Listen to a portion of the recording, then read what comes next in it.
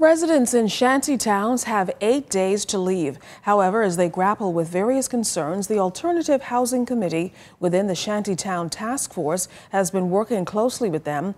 Now, we're told that most of those individuals reside in the Carmichael district, with 10 shanty towns in that area. Mr. Colin Wright, who heads the Sub-Housing Committee, shares the concerns of those residents.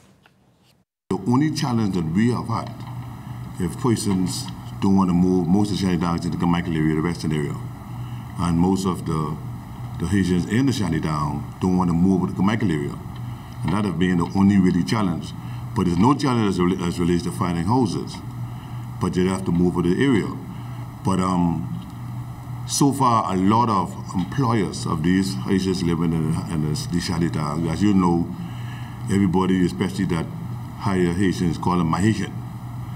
So they've been, the employees been coming themselves on trying to assist, and that is a plea I would like for other employees who employ some of these Haitians in Shantytown, because when they call, these Haitians call these numbers, which the Haitian Association give to them, they're not able to negotiate properly.